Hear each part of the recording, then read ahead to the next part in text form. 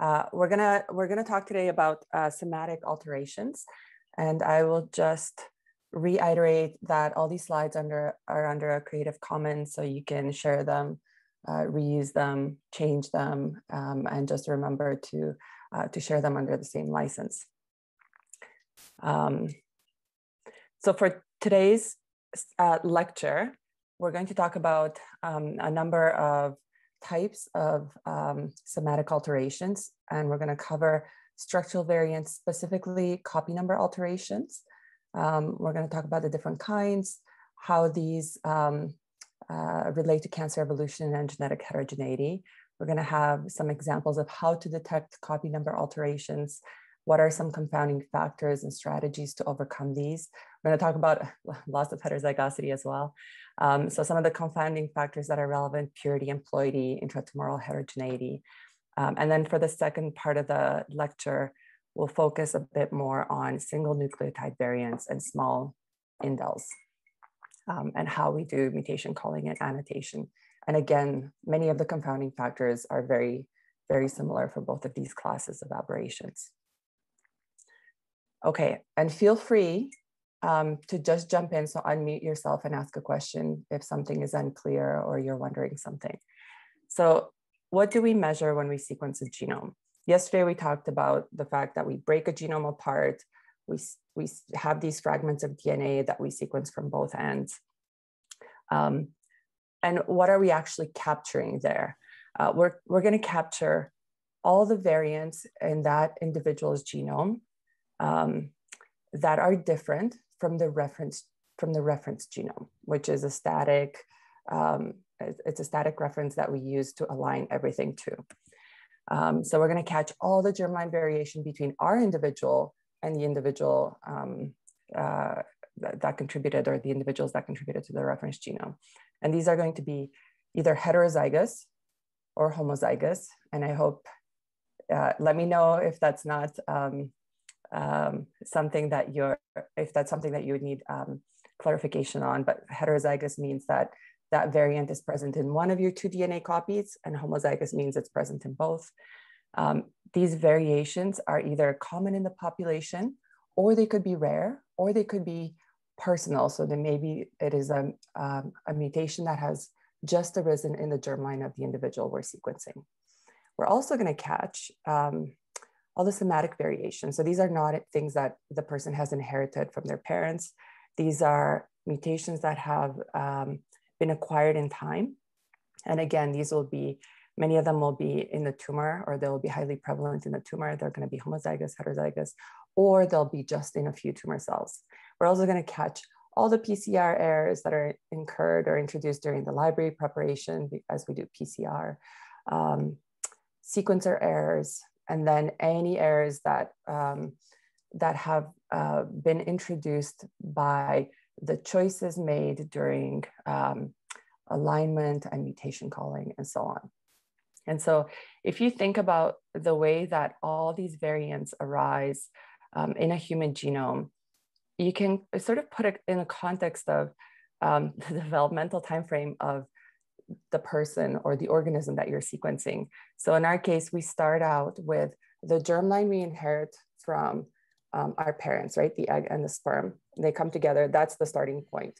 As soon as that happens and cells start to divide, there is an error every time that DNA is copied and partitioned into the 2 daughter cells, and then copied again and partitioned in the daughter cells. So almost immediately, you start to acquire somatic mutations that look like they're in the germline if they happen really early on, or they could be restricted to a tissue if they happen later.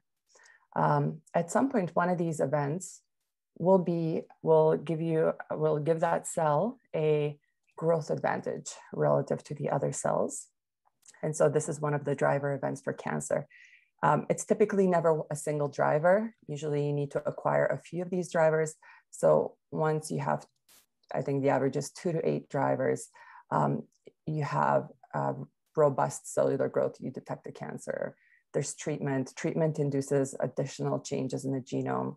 And so depending on what sample you're sequencing, you're going to catch cells along this pathway of acquisition of mutations. Whenever we do tumor normal sequencing, we're comparing the sequence of a tumor to the germline of that individual, right? By aligning both to the reference genome. So we sort of have a three-way comparison. So we'll talk a bit more about that. When we measure, these mutations in a cancer, it turns out that we're measuring not just one population of cells. We talked about clonality, and there was a question in the Slack channel about clonality yesterday. Tumors are constantly evolving in response to their environment. They're constantly evolving because they have genomic instability, so they keep acquiring mutations.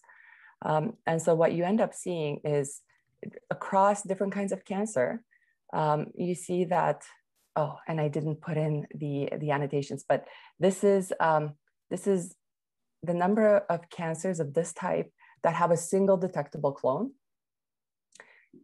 The number of cancers of this type in light blue that have at least one detectable subclone. So that is a smaller population of tumor cells that are genetically distinct. And then with increasing dark blue bars, you get more and more, oh, I think I have to take my mouse over here. Here we go.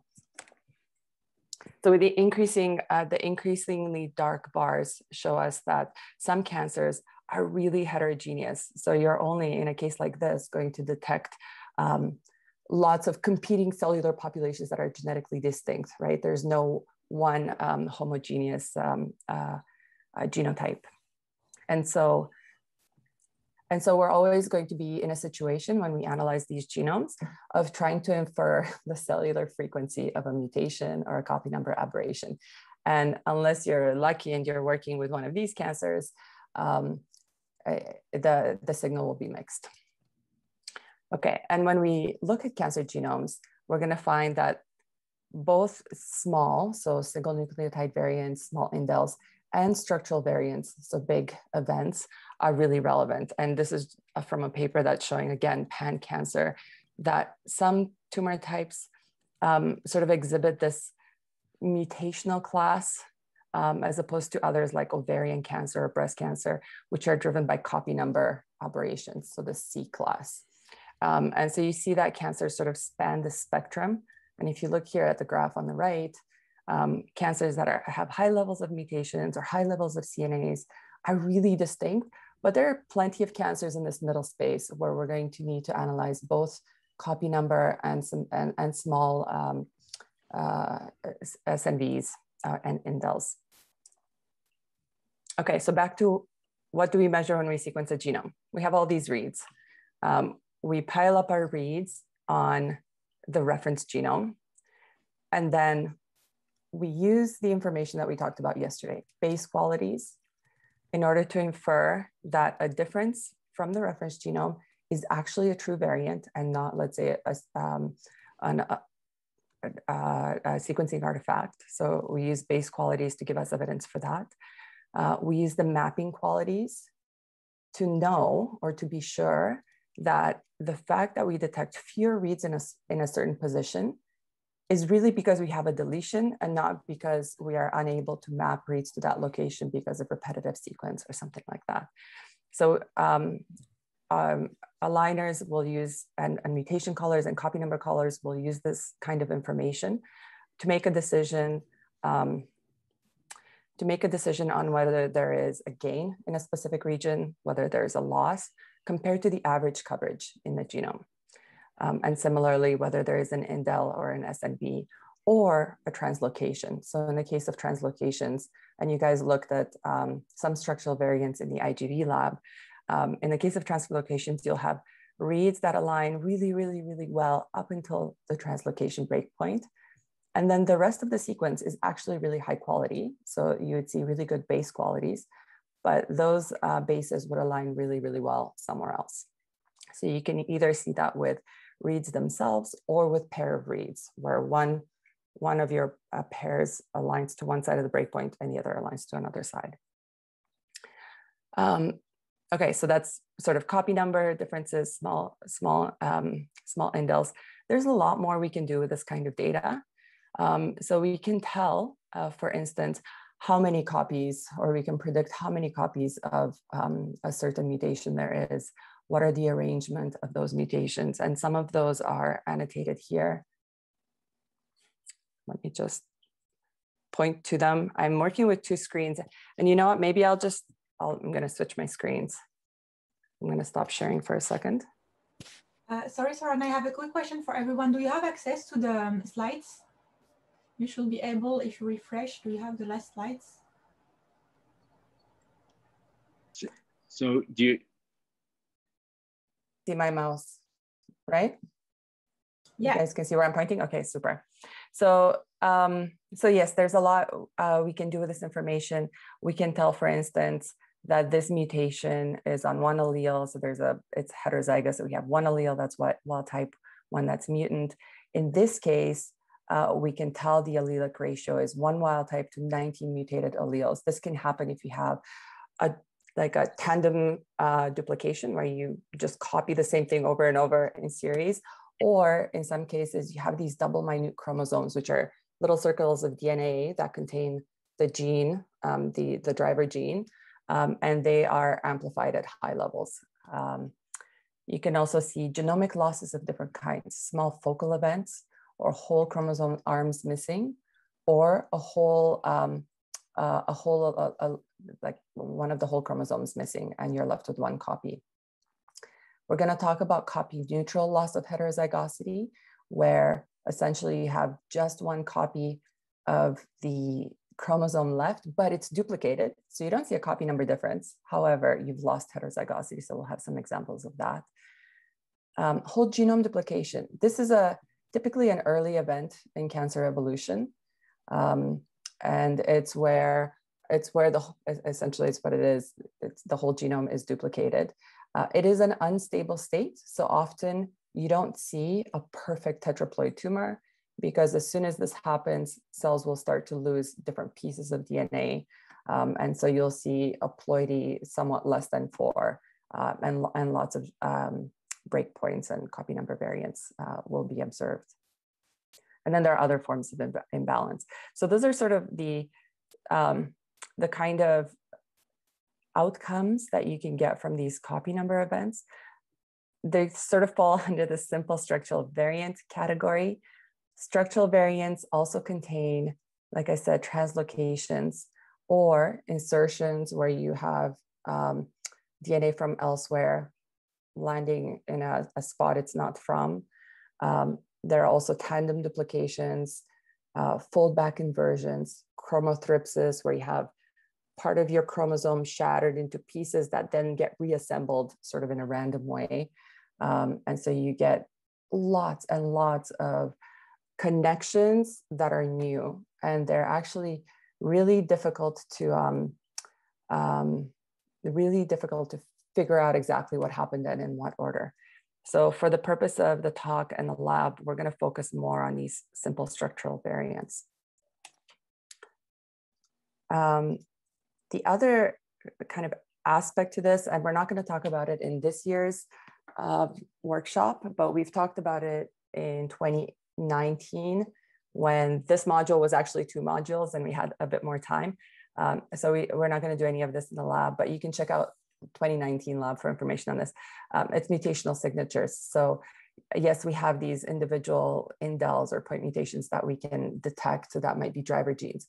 But as a whole, the process that generates those mutations typically has a signature. So for instance, tobacco smoke in lung cancer, sorry, not melanoma, induces a certain type of C2A mutation. So if you see tons of these C2A mutations in a lung cancer, that lung cancer was caused by tobacco smoke. Similarly, the C2T mutation signature is what you see when cells have UV damage. And these can be prognostic. So for instance, this signature SPS6 is due to defective DNA mismatch repair. And that typically means that those patients that have that signature will be responsive to certain types of immune therapy. So we're not going to talk about those. I want to talk in a bit more detail about copy number and structural variants. and first of all, why they're important. So yesterday in the Slack channel, there was a question of how many of these are actually germline in the human population, right? Because we always talk about dbSNP and how SNPs there's so many SNPs that make us unique and are variant in the human population. It's actually the same for structural variants and copy number variants. And a lot of these variants that are common in humans are described in this database of genomic variants, DGV. So it turns out that people just differ by a few hundred inversions, a few hundred duplications, about 3,000 deletions that are at least 500 base pairs. Go back up. We still have active retrotransposons in our genome. So every once in a while, they jump around. Unlike the SNVs, or small little one base pair alterations, these affect a large fraction of the genome. So they actually end up affecting many genes. And as such, they form the genetic basis of traits because they affect gene dosage. And so if you have an additional copy of 10 genes, you'll see that potentially at the transcriptional level and at the proteomic level, at least in certain cell types. So they've been implicated as a result in various diseases, for instance, neuropsychiatric diseases. And in general, speciation is driven by rapid changes in genome architecture. So many species have diverged, for instance, through a tetraploidy event, like all the salmon and rainbow trout and so on. Lots of plants use polyploidy as a way to speciate. So we see this in speciation. We also see this in, if you think of the tumor as a small ecosystem where cells are evolving. So this is what our normal human karyotype looks like. This is a diploid female karyotype. So each one of the chromosomes is painted a different color. You can see that there's 2 copies of every chromosome, one inherited from your mother, one inherited from your father. When we look at cancer, this looks dramatically different. So I'm going to show you an ovarian cancer, which is one of the cancer types that, if you remember that plot, was the most highly aberrant in terms of copy number variation. So here's what the karyogram of 4 different cancer patients looks like. And you can see a lot going on here. So first of all, there are lots of translocations. So these are new connections between chromosomes. So here we have, for instance, a translocation between the end of chromosome 2 and the end of chromosome 3, right? So you can see that with a color. You can see lots of translocations in these genomes. So the genomes of these patients' tumor cells are extremely unstable, and chromosomes are hit by multiple translocations as the tumor is growing. The other thing to note is there's very high ploidy. So the whole genome has been duplicated multiple times. Here we see mostly the broad events. These are giant regions that we're able to observe by eye, but there are lots of focal events that happen as well. And for those, we need to zoom in to the base pair level of resolution instead of this high level genome resolution. And remember, each one of these chromosome karyotypes is from a single cell. And so when you look at these, at the cancer, you're going to see a ton of variability, especially in these ovarian cancer types. Okay, so now we're sort of zoomed in to the level of 1 chromosome. So this is chromosome 5. This is not an ovarian cancer, but we can see the different classes of copy number alterations that are interesting and would be desirable to analyze for us. So these, again, are measured relative to the germline. And on the x-axis of these plots, we have the base pair. So we start at the beginning of the chromosome here on the left, and then we go to the end of the chromosome on the right. On the y-axis, we have a scale that describes the ratio of the amount of reads that we're getting in our tumor sample versus the amount of reads that we've sequenced in our germline sample from the same individual. So if there's no difference between tumor and germline, you would see a whole bunch of points kind of centered around 0. So that's what this blue segment is essentially. This is a diploid segment of the genome. There is variability. You have some measurement noise always, right? But if you look at the segment as a whole, it's centered around 0. There's no difference. When you have a gain of 1 copy, you suddenly have a consistent measurement that is higher than 0 and a bit closer to 1. This is a hemizygous deletion, so deletion of 1 copy. And you can see a very nice discrete focal deletion between, this is actually the centromere of the chromosome. So between the centromere and this other segment, there's a deletion. And then there's another hemizygous deletion that spans a large part of the chromosome, and where there is 1 point that has undergone an additional event, and this portion is deleted completely. So this is both alleles are gone at this location. At the end here, we see an amplification. So amplifications are typically more than a single copy gain. And the other big event on the end of the chromosome here is a copy neutral loss of heterozygosity. So here you see again that this region is blue because there's no difference in copy number compared to the germline sample of this individual. The only way we know that this is actually copy neutral LOH is from the so-called BAF plot, the beta allele frequency plot, or the allelic ratio plot, or there's a few ways to describe this plot. But essentially, what this plot is it shows us the signal from every SNP along this individual's chromosome 5. So these are sites that are polymorphic in the human population. So we talked about DB-SNP a little bit yesterday. Now, a lot of the SNPs in a certain individual will be homozygous, and those are not informative for this analysis. Many SNPs, though, will be heterozygous.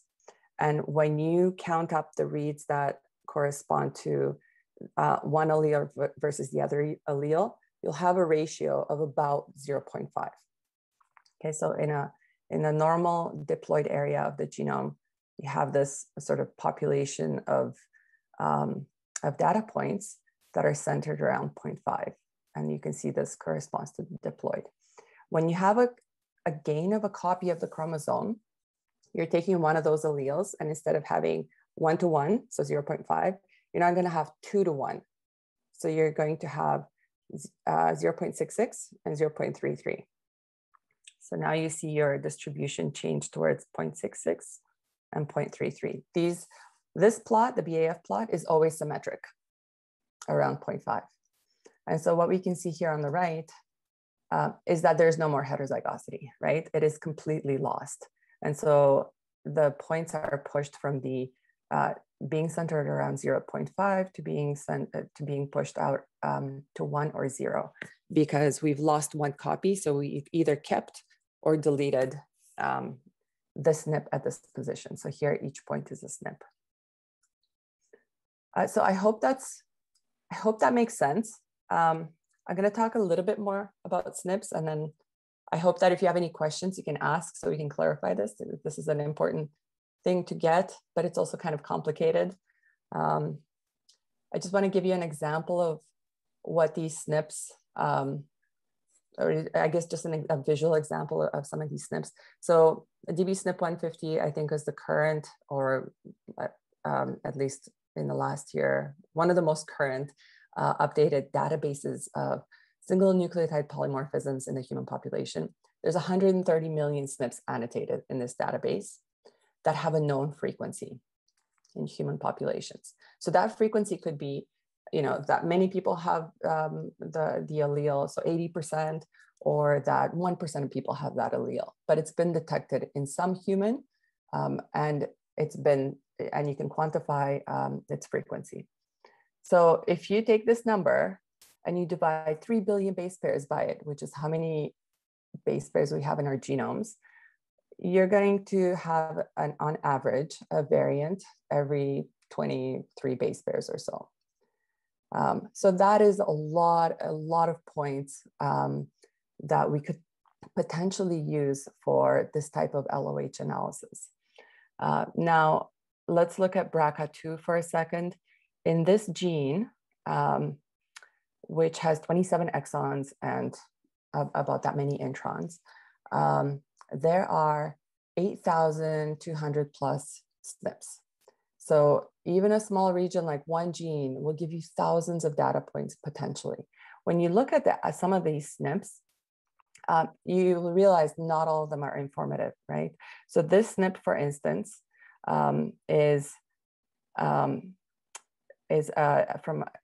change from a T to a G, where the G is in 37% of people, and the T is in the other percent of people, right?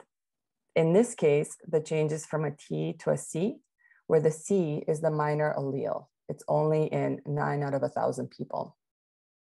So it would be pretty rare to find a person that's heterozygous for this SNP. It's possible, it's just much more unlikely than a person that's heterozygous for this SNP. And then similarly with this C to T, the T is extremely rare, right? It's much less than 1 in 10,000 people, or who knows, they don't have more than 3 significant digits here. But the point is, some of these amazingly large number of SNPs will be informative and some will not be informative. And so when you do the analysis for an individual person, you're going to use those SNPs that are heterozygous in that person. So I have an example of that. And this is from one of the papers that was on the pre-workshop reading list as an optional. So you may or may not have seen it. It's the Cobalt Genome Medicine paper. So here's a person, the proband is a child with some disease. This is the genome of the mother and the genome of the father at a specific position. So you can see some interesting things happen, and I've annotated some of them here. The child is heterozygous for 3 SNPs in the region we're looking at. They inherited an A from their mom, a G from their dad, and so on. You can see the parents are homozygous for these positions, right? The mother is homozygous for the non-reference genome variant. This is why it shows up in IGV as a color. And the father is homozygous for the variant that is actually in the reference genome. So it's we don't see a band here because IGV only shows us differences. It turns out the mother had a deletion here that the child has inherited and is heterozygous because they got one allele from their mother who was a homozygous deletion, and you can see there's no read coverage, and one allele from their father. So all of these variants in a child would actually be informative for LOH analysis, right? All of these variants in either parent would not be informative at all. So in the parents, it would be other variants that are informative. So why does this matter, and how does it happen? And so to address that, I'm going to show you, or I'll just go through this plot. I think this is a plot of the common copy number and copy neutral aberrations in patients with myelodysplastic syndrome from this paper. And you can see here that lots of patients, and this is now the percent of patients with aberrations in, it's like a cumulative plot of how many patients have a gain or a loss at specific regions of the whole genome. So you can see lots of patients have a loss of chromosome 5. So there's probably some important gene on 5 that you need to delete in order for cells to proliferate and grow. And then there's lots of areas in the genome where there's nothing happening at the copy number level. But if you look at the beta allele frequency, or if you look for copy neutral LOH, you see that tons of patients have copy neutral LOH at these regions. And so here is one locus, JAK2, on chromosome 9. So this is the first arm of chromosome 9, so 9p. And here's what has happened in these patients. First, there's a mutation that activates the gene. So this is an oncogene.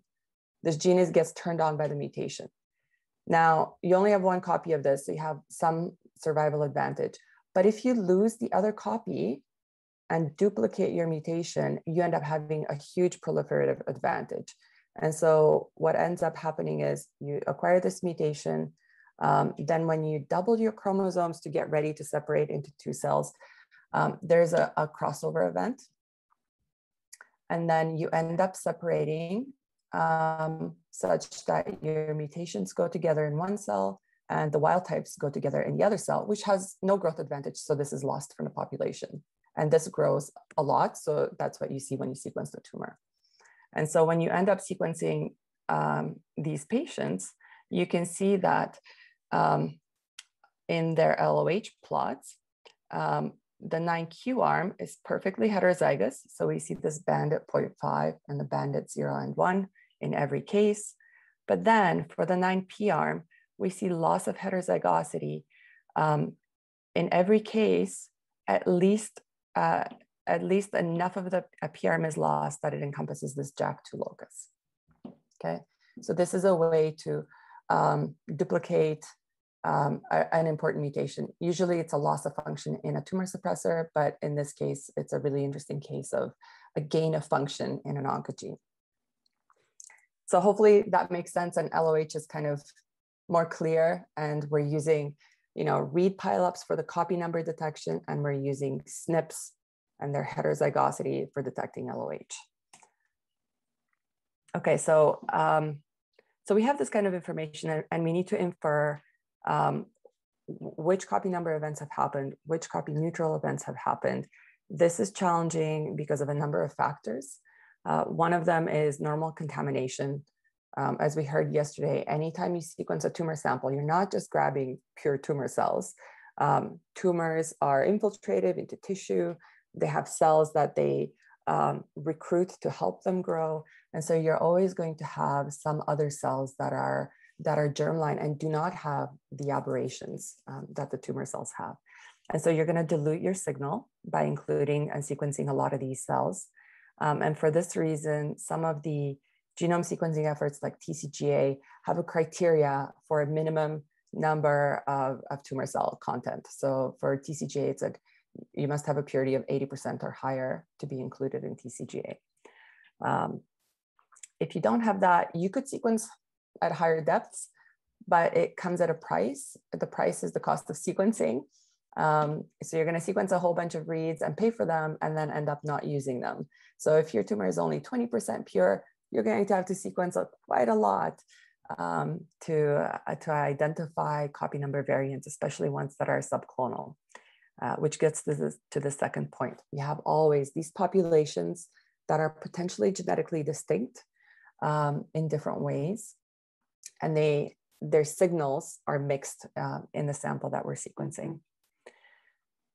You can get around this with a different experimental design. So for sequencing different regions in space can get around this, because then you're picking cells that have evolved to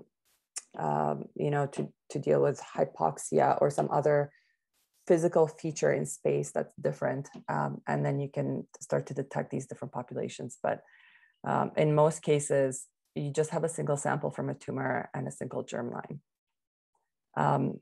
Your noise will affect how well you can distinguish somatic aberrations from germline polymorphisms, which again exist in every person. And the final thing that makes a big difference is the tumor ploidy. So how many copies of the genome you're measuring.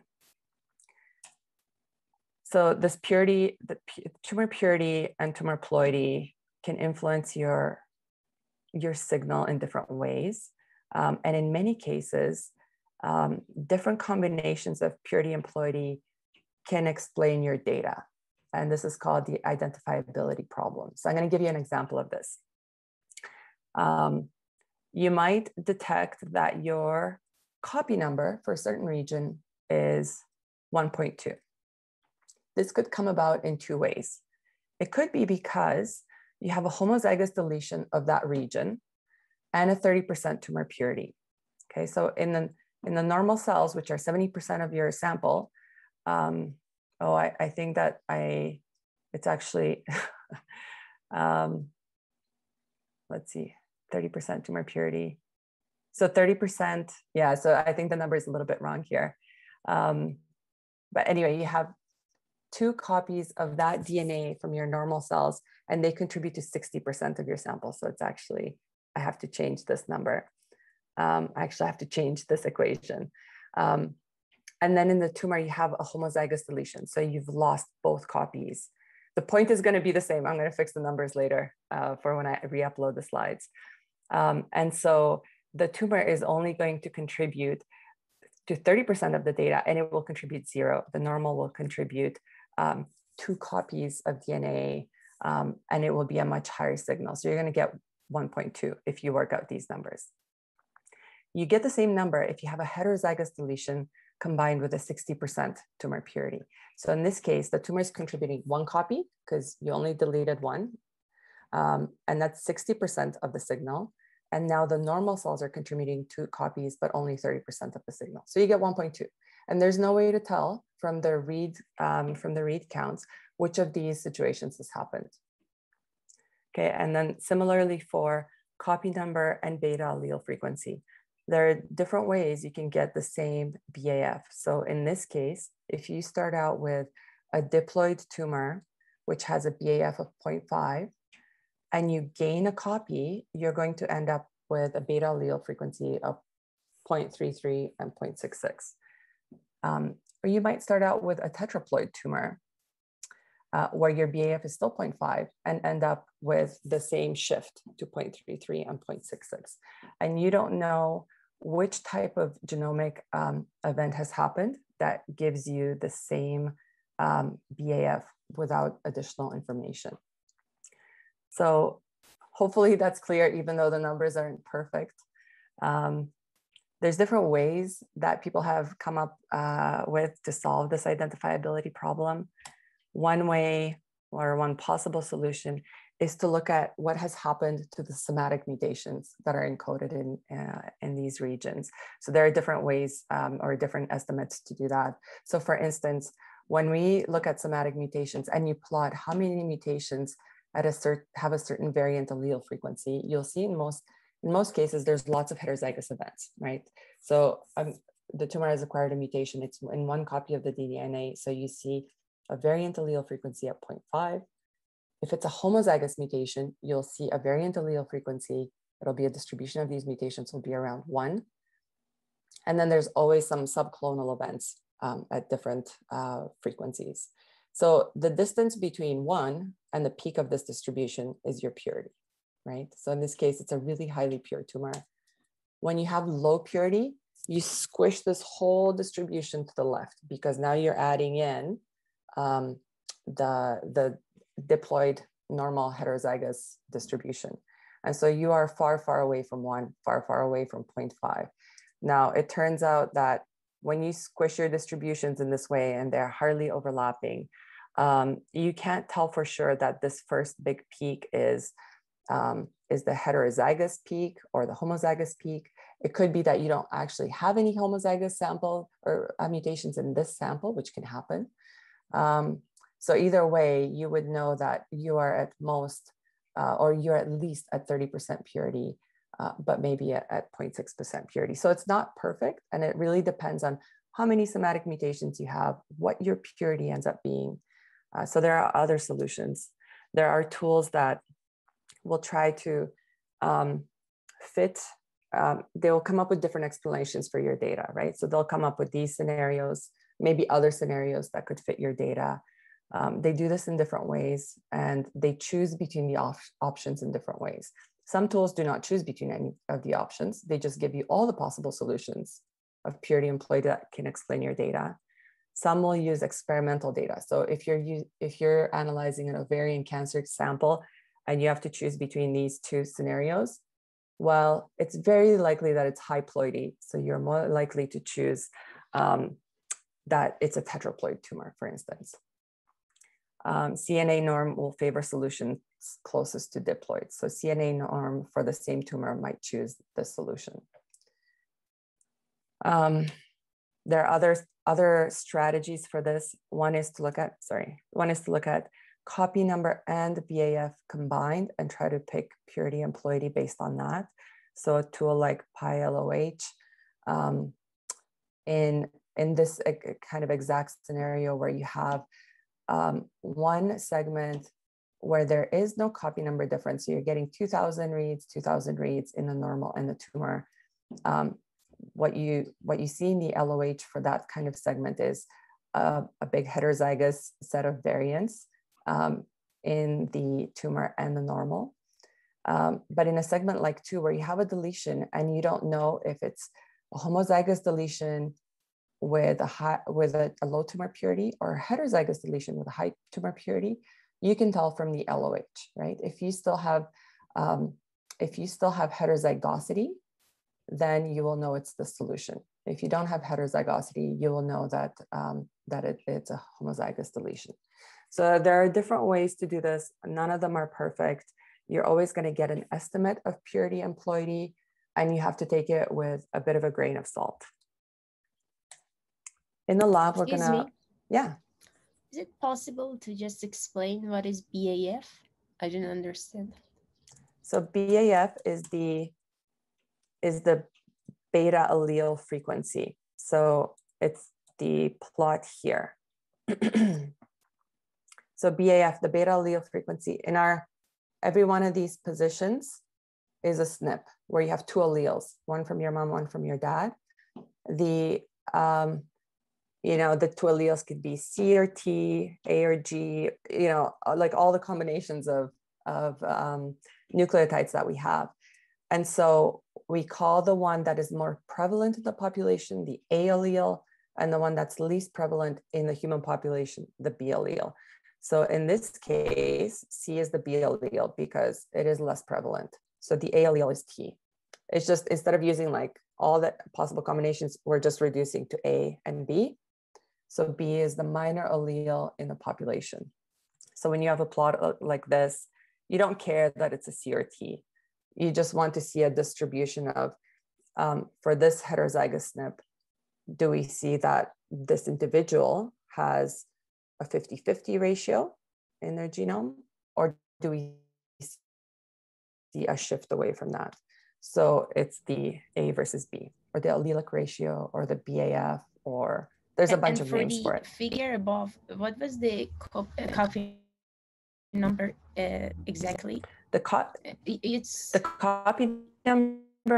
copy number is calculated in this case. It's the ratio of the read depth in the tumor versus the normal. So I guess going back to here, okay, you're going to have something like this in the for the germline sample of this patient, maybe blood, and you'll sort of see an even coverage. Okay, and then in the tumor, you see this really huge peak of reads here, and then way fewer reads than you would expect here. And then you see kind of equivalent number of reads over the rest of the regions. So relative to this person's germline, this is a gain because you're now going to have 2 times as many reads. So you have a log R ratio of 1, or you have way fewer reads. So you have a log ratio of something smaller than 1. So yeah, and you can see that here, right? I mean, compared to the normal genome of this person, there's 4 copies of chromosome 5. So you're gonna have way more reads for chromosome 5 than from the blood of this person, right? And so on. So does that make sense to everyone? Any more questions about this? Just sort of shout them out. Okay, so this is where we had paused. So control-free C is one of the tools that we're going to use in the lab for identifying copy number variants and loss of heterozygosity regions that are copy neutral or not copy neutral. It is a very nice to use package. It's actively maintained and updated. It does purity and ploidy estimation. There's a number of steps for how it works, and you'll see this in the lab. One of the important things is to determine the parameters for how you're going to look for copy number variants. And for many of these tools, you end up having to set a window size. You can either let the algorithm pick a window size, or you can set a window size. And a window size is how many bases do you want to make an assessment for? So in this case, if we we're going to set the window size dynamically at 50,000 base pairs. So for 50,000 base pairs, you're going to compare the tumor versus the normal. And then you'll move on to the next 50,000 base pairs. So every one of the points on this plot in your case, will be 50,000 base pair wide window. So you're breaking up your genome into I think it's 60,000, 50,000 base pair windows to cover the 3 billion base pairs. So you're going to get all these data points for your normal, which is shown up here on top, and for your tumor. And then you'll get a ratio of the normal versus the tumor. So in this case, the normal has 2 copies of DNA. The tumor has 2 copies of DNA for this part of chromosome 17, and then it goes to 3 copies and 4 copies. So your ratio plot will reflect this, this relative difference. For this example in chromosome 19, there is no copy number difference, right? So your ratio is going to be centered at 0.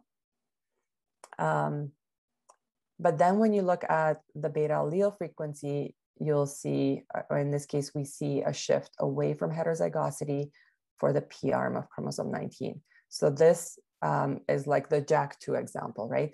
There's probably a gene on here that has a mutation that it was advantageous for this tumor to duplicate that mutation and lose the wild type copy. So these kinds of events give you a clue as to the important mutations that, that are harbored in this region. So you're going to set a window size that will increase and decrease your resolution for finding things, right? If you have a giant window size, you're not going to see small events. If your window size is too small, you're going to have tons of noise. The next step after setting window size is to normalize your read counts for GC content in the genome and for mappability. And we'll talk about this in the next slide.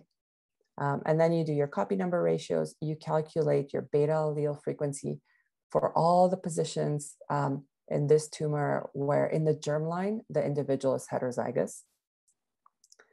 And then you want to do segmentation. So you have all these points that you've measured. You actually just want a few segments of gain and loss. You don't want 60,000 points of information. So we'll look at a couple of details to do with these steps. I just wanted to mention that even after you do normalizations, you will see this variance in copy number ratios and the BAF.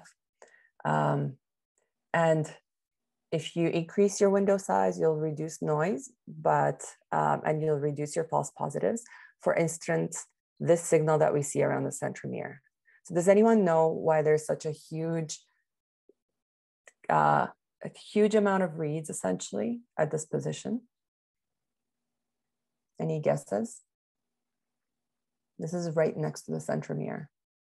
Do you know what kind of sequence the centromere is? Repetitive? It is highly repetitive, yes. So, so aligners will have a problem with distributing, when you take your tumor sample, you fragment it, including all the centromeric pieces, and then you sequence these short fragments and you have to align them to your genome.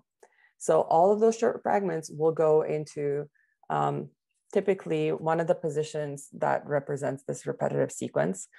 They're often taken out from the reference genome, but the flanking regions of the centromere are often left in. So all those reads will end up piling in that one position where they can align kind of well.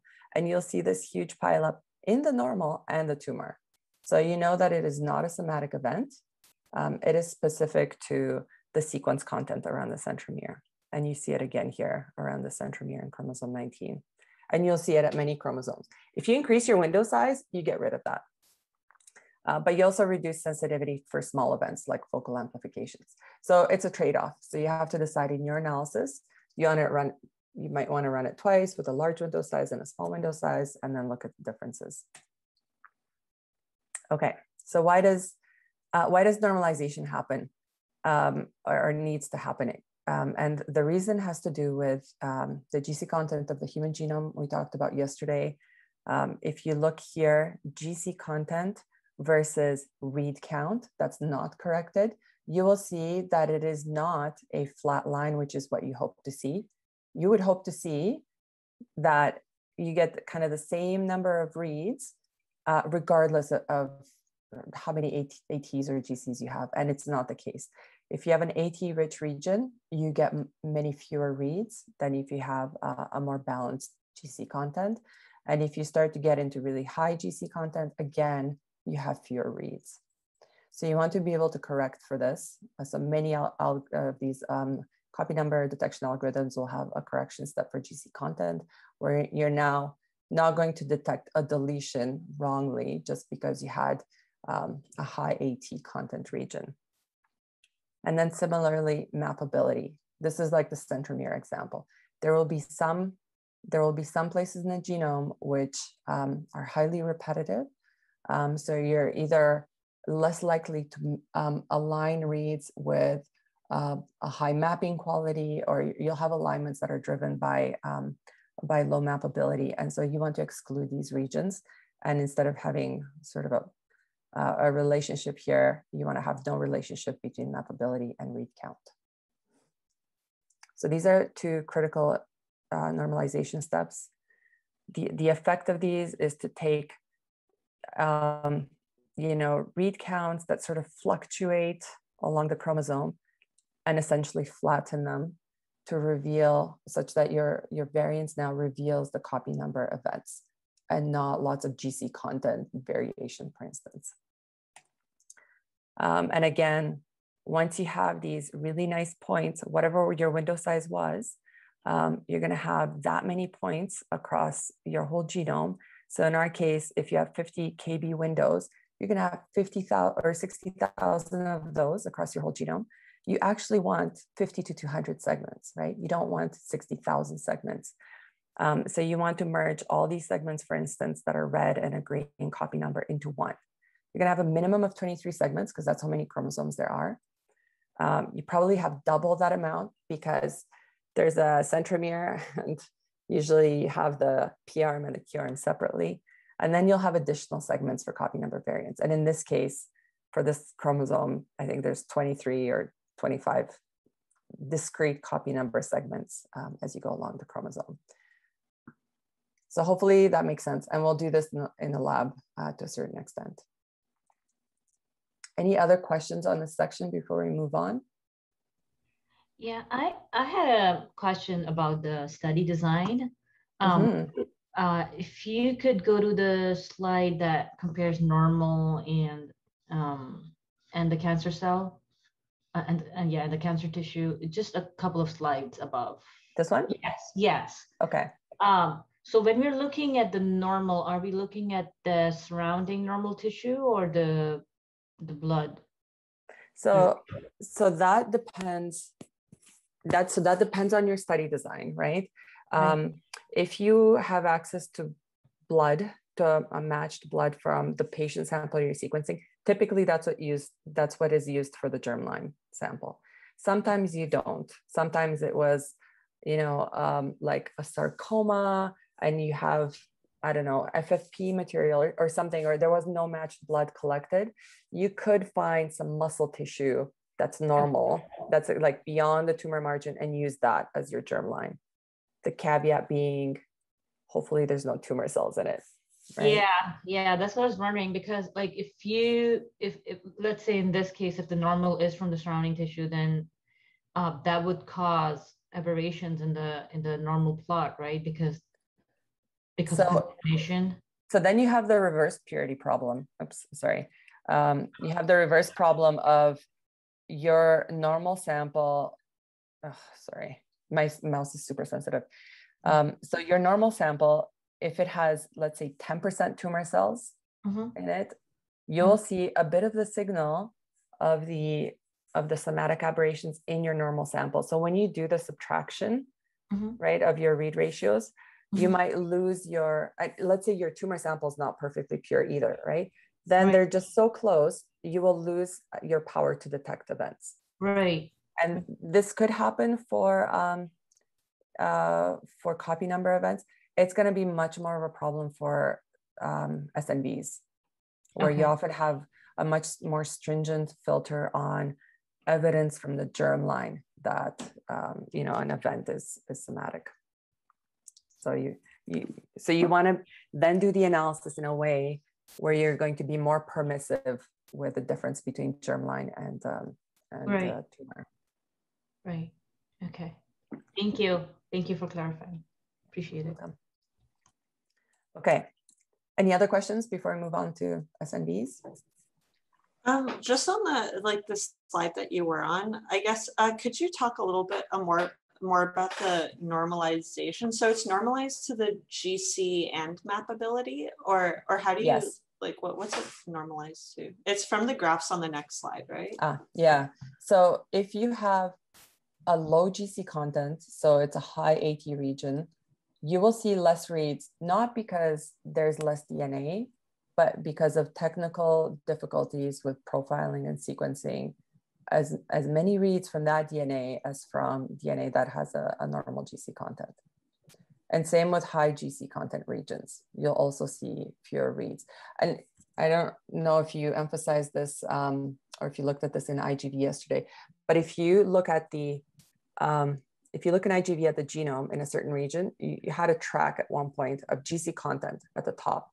And you could see it's not flat, it goes like that. Right? And then there are some regions that have very low GC content and they're AT rich. And if you look at your coverage track in a genome, you will see your coverage dips there, but it's not because you have a deletion. It's because it's high AT content. So you want to be able to correct for that. So these tools essentially divide your read count by, it's not that simple, but that's conceptually what is done. So do we, like, is it in the lab that we'll go over like the details of the normalization? Yeah, and it's basically, it's integrated into the tool that it does this. Okay. Okay. So it's pretty standard for. It's pretty standard. Okay. The other thing that helps you a lot is having tumor versus normal. In theory, they will be subject to the same like gain, variability in read coverage based on GC content. So you could skip this step if you have a tumor normal match sample. It's just a good idea to always include it. And if you just have a tumor sample and you don't have a matched germline, you can still do the analysis, but then you have to include GC content.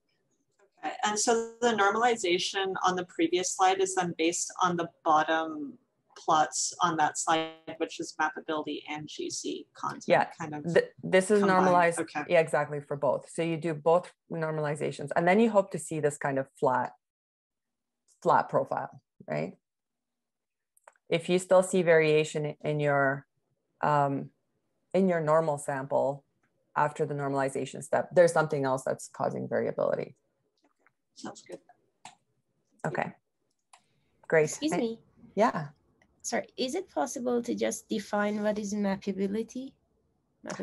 So I think I'm not sure if you went over this in the IGV lab, but remember how your reads were gray? Yeah. Yeah. And then did you ever go over some reads that were clear? Yeah. Yeah. So those reads that were clear had a low mapping quality because the aligner is not sure that read goes there. Okay. So the mapping quality is from the aligner. And if the aligner, it's trying to align your read somewhere in the genome, if it finds one spot where it could go really well, and there's no other spot that's even close to scoring so well, then you have a high mappability score. Okay. If you have two possible locations where it could go and it's not sure, you have a low mappability score. Mm-hmm. And typically those are positions that are going to be repetitive in nature, right? So there are some parts in the genome where you just have low mappability because they're really similar to like multiple other parts in the genome. And you're never going to have high mappability in those areas. So you don't want to use the reads piling up in those areas because the aligner will make a random decision as to where it goes, right? It could be like one of 5 places. So it's going to stick it in one of those places. It doesn't mean that you have a copy number gain there if you see lots of reads there. So you want to be able to correct for that. Yeah. And for that example that you had normal and tumor cell, do we need to start with a heterozygote normal cell, or it can be anything? Because your normal cell would be, your normal sample is, let's say, blood, right? But if you're talking about heterozygotes, you're referring to the SNPs. So any given person will have like 3 million heterozygous SNPs in their genome. 3 million to 10 million. No. I mean, you have to have something like this, or it's just an example that you're showing here? We can have AA or BB instead of having A. So AB means heterozygous, right? So in this case, the whole chromosome is AB, or there's evidence for heterozygosity across the whole chromosome, which is what you expect is if you have 2 copies, right? So for both these chromosomes, this person, because it's the normal sample, has AB. But in the tumor sample, there is a shift from the heterozygosity because there's a 1 copy gain, right? So you go from AB to AAB and ABB, but that's redundant. So you only write one of them. And then with a 4 copy gain, you just duplicate everything, right? So now you have 2 A's and 2 B's. So it's still heterozygous because you still have a 50-50 ratio. It's just a heterozygous, but with a 2 copy gain, sorry. So does that make sense why you would have AAB? I didn't understand the AB in the beginning. Okay, so that has to do with the 2 alleles, right? The 2 alleles at every one of these points is a SNP position. Okay, so we know that it's a SNP position. Okay, got it. So one of the inputs to these algorithms is dbSNP.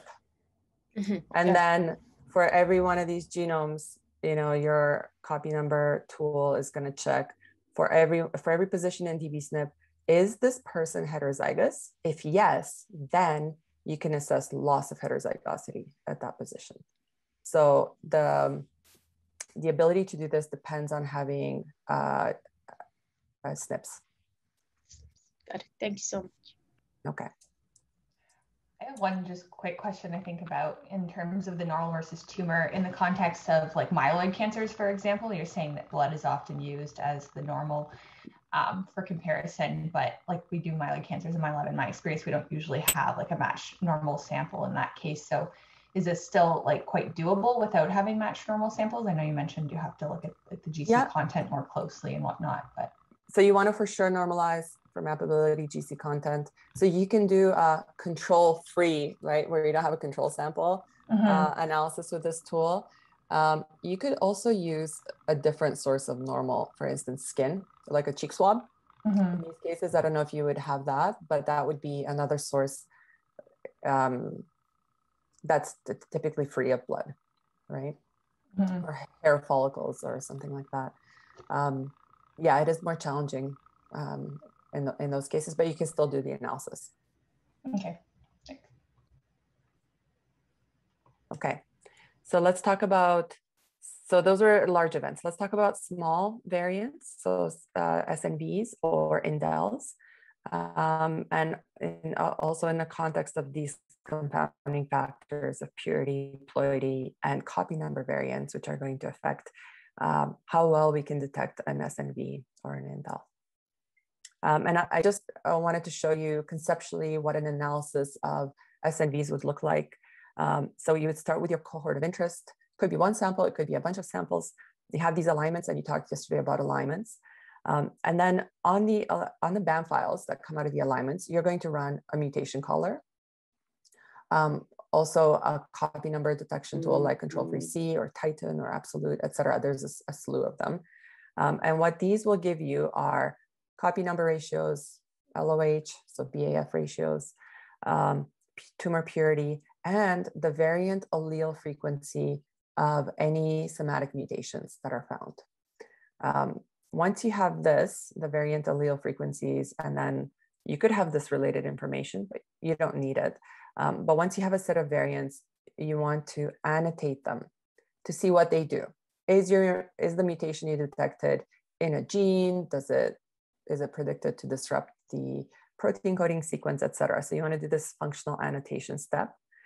And then using the copy number and purity, if you have it, you want to correct the variant allele frequency, which is just how many reads you're observing to support your variant versus your reference, to get what's called a cancer cell fraction. So we'll talk about that.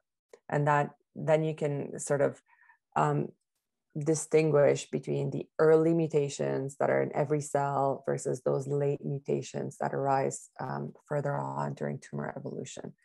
And then you want to interpret and validate these mutations. And that will be the topic, especially interpretation of other modules. Okay, so here's conceptually what happens when we are doing mutation calling. You're aligning your reads to the reference genome, right? And then you're doing this for the normal sample and the tumor sample.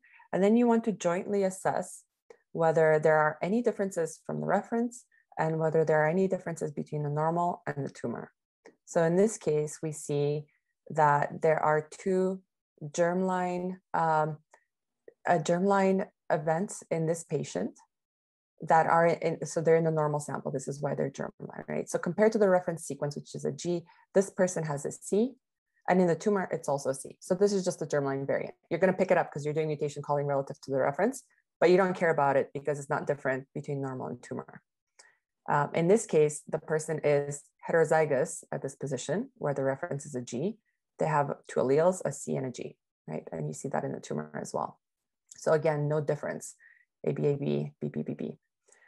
This is the interesting case where the person's germline shows an A, which does match the reference, but in their tumor sample, they have a heterozygous mutation to a C, right? So it's an A to a C mutation.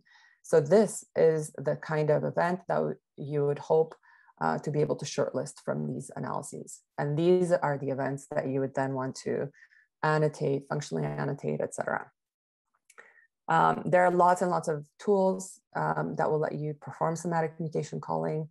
I think we mentioned SAM tools as the suite that allows you to do lots of different kinds of analyses on alignments. So this is a suite for working with files. It's a community standard. Files can be in SAM, BAM, or CRAM format. You can do mutation calling within SAM tools. So SAM tools and pileup will generate essentially these pileups of reads. So at every position, how many of one type of nucleotide you have and what the base quality is. And then you can pass that in pileup to BCF tools and do a bunch of filtering, and you can output somatic mutations. GATK is another suite of tools. You can see the whole tool index here, and they have a best practices recommendation for different kinds of analyses, including somatic variant calling. And so that link is here. And their somatic variant caller, which we're going to use in the lab, is MUTEC2. So this is a high sensitivity caller. And I'll just point out a couple of features of it, which is it's a paired caller. So you're always comparing your tumor to the normal of that person. There are a number of filters on the reads themselves to make sure you're only using the high quality data, so high base quality, high mappability qualities. And then there are a number of filters, and I'll just highlight that they take into account some of the features we've already discussed, right? So is your mutation called next to a gap, right, where a realignment might be really important? Is there strand bias when you're calling these mutations? So if there is a strand bias and only reads on the forward strand are supporting your variant, that is a red flag that something is not okay, because you can get these kinds of errors during sequencing. So if you're sequencing a high complexity or certain kinds of regions in one way, those DNA, the cDNA can form like a tertiary structure. And instead of getting through it, okay, on the sequencer, on the Illumina sequencer, the enzyme always makes a systematic error, but in the other direction, it doesn't. So then you end up with this single strand evidence for a mutation. Sorry. If there's poor mapping, so if you see all those reads with low mapping quality at a position where you're detecting a variant, that is also suspect. So you would not want to consider those as potentially real variants. So all these filters are being done for you. If it's a triallelic site, that's marked. If the position of your SNV is clustered close to the end of reads, that is also a concern, because remember, at the end of reads, your base quality starts to decline. So you start to make mistakes. If your read, or if evidence for your mutation is observed in the control,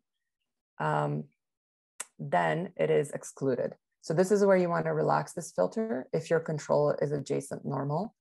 So you would want to be able to consider the parameters that you're using for filtering based on your data, right? And then once this filtering is done, there's a high quality call set, which you can choose to also filter based on a panel of normal samples. So if you have lots and lots of samples that you've sequenced on that instrument or at that institution, and you see systematic mutations come up, you can remove those because they are likely associated with the instrumentation or something to do with the workflow rather than your actual sample. So then you can have this high quality and panel of normals filtered call set, which you can then analyze in various other ways. So the filtering is very important. MUTEC2 is a caller that was built so that it is more sensitive to low frequency mutations. So for instance, in a 30x genome, which was the standard for a while, but now we've gone to 60x or above, you're sensitive to mutations that have a frequency of more than 20% in your sample. So you need at least like 20% of your reads to support the mutation before you're going to call it as a real mutation, right, at 30x. And if you're interested in a mutation that's at 5%, there's almost no chance that you will call that mutation. You need to go to 60x or much higher coverage in order to have sensitivity or power to detect lower frequency mutations. So and of course, your purity will affect the frequency of your mutations. So coverage you'll have to compensate for lower purity potentially with coverage. Strelka is another one of the highly used or well-used algorithms for this. It has a built-in realignment step for indels. So the indel call set is really high specificity and you have fewer false positives, which is typically one of the issues with calling indels. Lots of them just end up being wrong. So you have lots of false positives that you have to like sift through to get to your true positives. But Strelka does a good job at that. So there's lots of tools. There's others I haven't mentioned. How many tools should you use? Which ones are they? This is something that you have to decide in your analysis. We use 3 in my lab. Different labs use different numbers and different ones. So how do you know which to use? You could go based on literature. I'm just going to show you one example very quickly from PCOG, the pan-cancer analysis of whole genomes, where they reanalyzed some data. So they took a bunch of data, they aligned it in the same way, and then they ran 3 different mutation, copy number, indel, et cetera, calling pipelines on this data and compared the results. And so when they did this, so they ran these 3 different pipelines, and things they marked with 1 are their SNV caller. Things they marked with 2 is their indel caller. Not all mutation callers do both SNVs and indels. At this time, MUTEC1 only did SNVs, so they also had an indel caller. Structural variants, copy number aberrations. So they ran all these in parallel and they compared the results. And the way they compared them is to look at the F1 score, which is how sensitive and specific was the call set if you use just 1 tool or two of these pipelines or 3 pipelines together. And all 3 pipelines were the best. It took the most time. So the cost per donor is like AWS credits. If you used 2 pipelines, you did really well. But if you used only 1 pipeline, you did just as well as 2 pipelines. So it's up to, so you have to make a decision.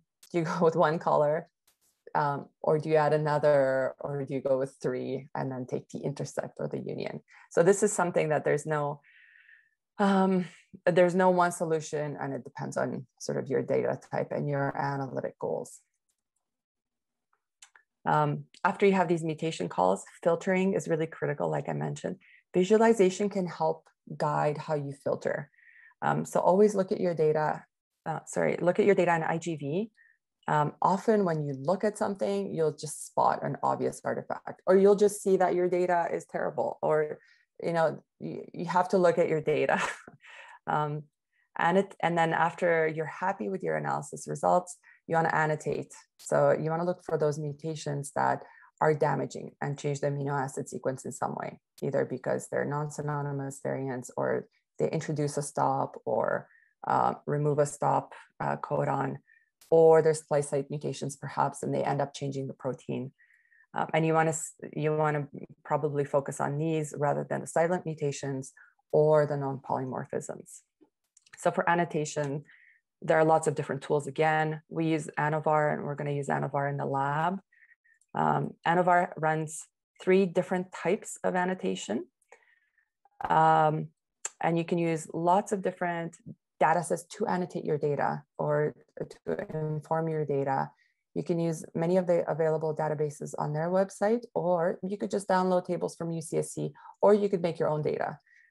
So you might want to annotate, let's say, your variants, your VCF file with information about genes. So you want to know, are these mutations in exons, or are they in introns, or are they in between genes, intergenic? If they're exonic, do they result in a missense mutation, or are they frame shifts, and so on? And if they are exonic, and they change your protein, what is the amino acid change? So this is the kind of information that you'll get from ANNOVAR from a gene-based annotation. You can also do a region-based annotation. So if it's not in a gene, maybe you want to look for mutations in transcription factor binding sites, or regulatory elements, or repetitive sites, or who knows, or regions of copy number gain or loss. And you can also run it in a third way, which is a filter based run or annotation. And you might want, for instance, to remove anything that has a high frequency in dbSNP, right? So if it's at 1% or more of people, just in their normal germlines, you're not going to consider it for your analysis. So you're able to set these kinds of thresholds and filter out things from your VCF that don't pass the filters you've set. So it's very modular and powerful in how much you can tune it, and you'll give it a try in the lab. Any questions on this part? It's pretty straightforward. I just have a few more minutes then. We're going to end with talking about getting back a little bit to clonality. So the metrics for reporting mutations are, so we talked about VAF, the variant allele frequencies, how many reads support your variant versus how many reads don't support your variants. And when we went over VCFs with Richard yesterday, he went over proportions of the variant allele frequency. What we want to end up with is actually a CCF, which is a cancer cell fraction, and this thing called multiplicity. And I'm going to explain why this is important. And we'll start with looking at kind of a perfect example of a mutation where you have 100% purity of your sample, right?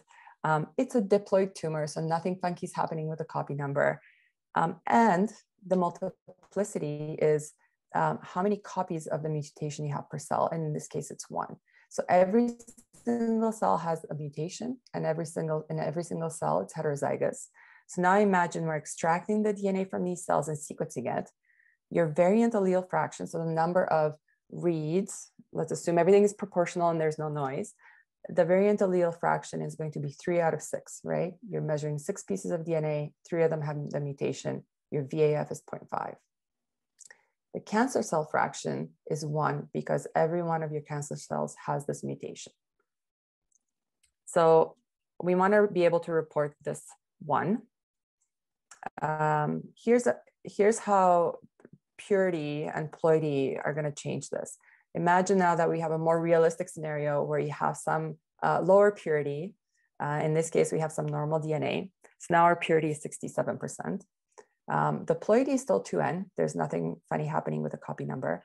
The mutation multiplicity, so the copies per cell of tumor cells, is still 1, but our VAF is now 2 out of 6 because now we're also measuring this DNA from the normal, which doesn't have the mutation. So our VAF is 0.33 because we didn't adjust for purity or anything else.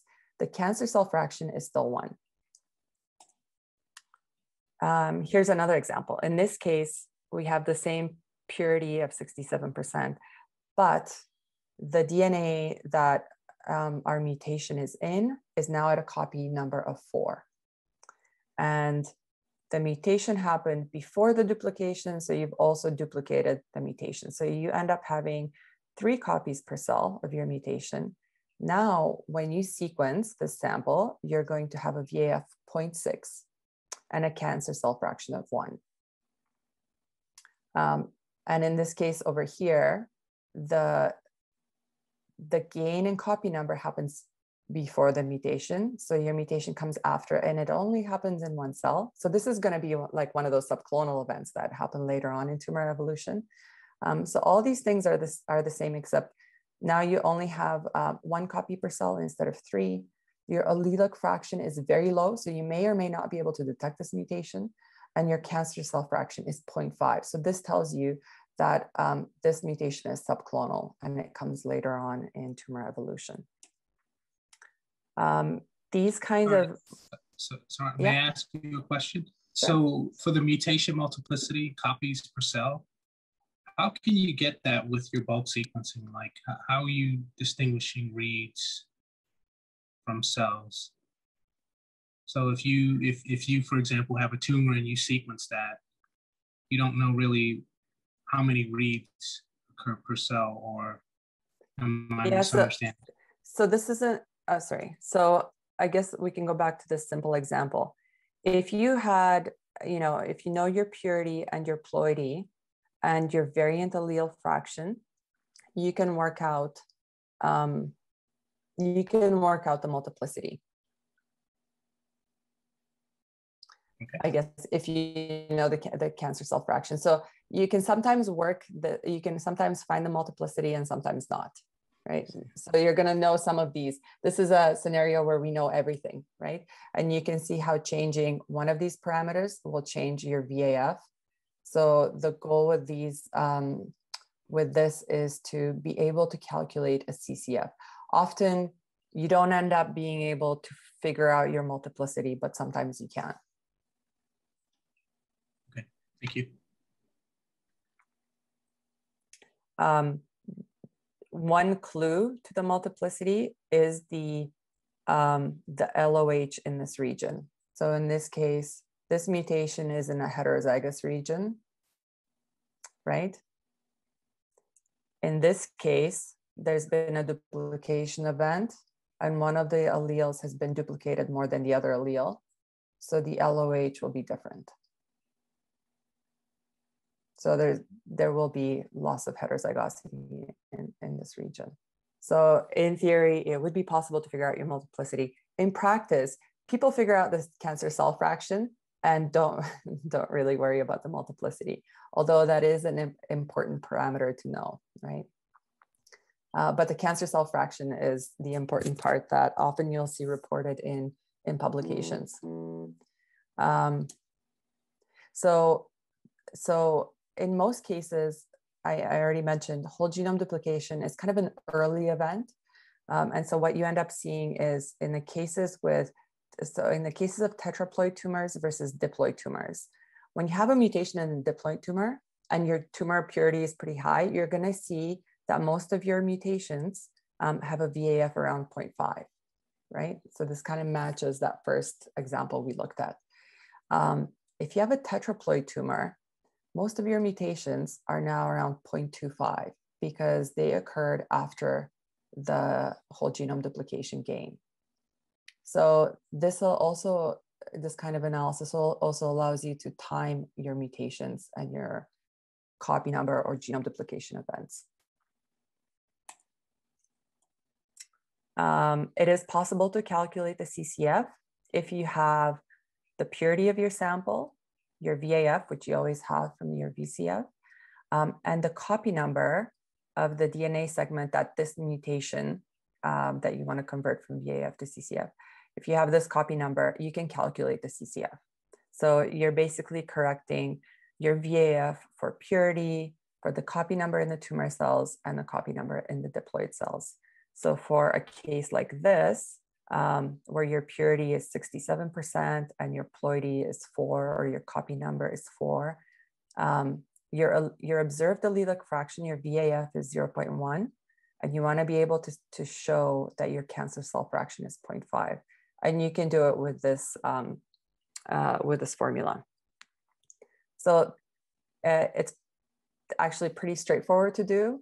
I don't have a formula for multiplicity, but for CCF, you can definitely do it. And you do want to correct your VCFs, or sorry, your VAFs for purity and copy number, and end up with CCFs. So you don't need to write this down. We're not going to do this in the lab. We did it in the 2019 lab. It's easy to do. If you want to do this, you could just put it in. As long as you have all the right numbers, you can just calculate it. So I'm going to end there with the slides, and just mention that once you have all this analysis done, you'll have a set of mutations that are now interpretable, because they will be annotated with their clonality, whether they affect genes or not. And then you want to go on and do something else with them. And that really depends on your analysis. You might want to look at the pathways that these genes are involved in. You might want to look at mutational signatures. You might want to look at association with clinical variables, et cetera. And that will be the topic of the future modules. So